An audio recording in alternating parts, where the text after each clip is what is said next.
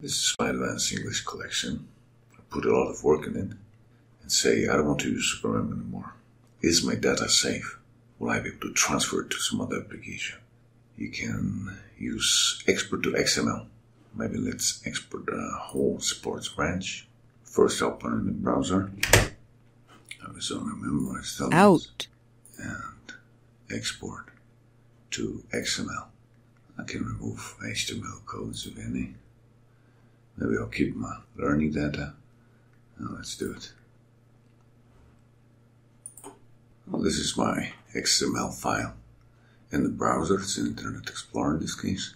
It's my SuperMemo collection. You can import this whole collection to any application which supports this format using your own tools. You can even write your own program and then import all that data to your collection. So this is a SuperMemo collection. Got 90 elements, as many as there was elements in the sports branch. Here's the element, and the elements can be nested because we want to reflect the tree structure. And as the first element is advanced English concept, and it nests first topic with identity 70,183. That's advanced English. And this nests further branches like culture and history, sports, and finally the list of elements in sports. And the elements look like this. First is an identity, it's an item. The content is like ball of the field, soccer. There's the sound. There's the file name. The sound is an answer. We have some learning data. It's the interval, the repetition history. We have more elements in this branch and more learning data, etc. That's an XML file. As you can see, this file is easy to read. Anyone with a little bit of programming knowledge can quickly write an application and can convert this file to any target application. If this format looks complex to you, you can even do it in a notepad. You have a SuperMemo element, ID, title, item. You don't even need this ordinal. You can have a question and answer, say 2 sounds, and that's it. That's the whole element. You can keep them in line. They don't need to be nested out of the tree, and it's still going to work. And this is how this file looks like an Internet Explorer. You just create this file manually in a notepad. It's super simple. Then you can import it to SuperMemo. Let's see if it works, my little file.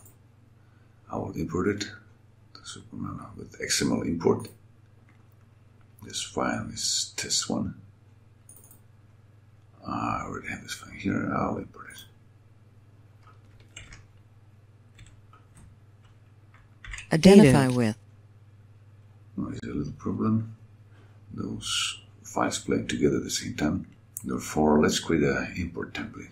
Program it more to our liking. This should work only in SuperMemo, you must remember, because some options are not supported by this XML format. It's more universal, and some details will not be supported. So let's create a little template. Let's call it template. Save as templates. Call it XML. XML. Let's make it distinctive. Let's make it some, say, green color. Dative. Okay. Let's set up the parameters for sound files to make sure they don't play together. So let's play this sound at browsing on the question. Identify with. This file on answer and after grading. Let's see if it works. File, import, XML import, test1 file. Now I choose template for the question and answer, so that would be template I need to choose from the template registry. The name was XML. Yes, it's in here. Let's Identify with. Let's see how it Identify looks. with. Let's test it. Identify with. Dative. Dative. Identify with. Seems to be working pretty nice.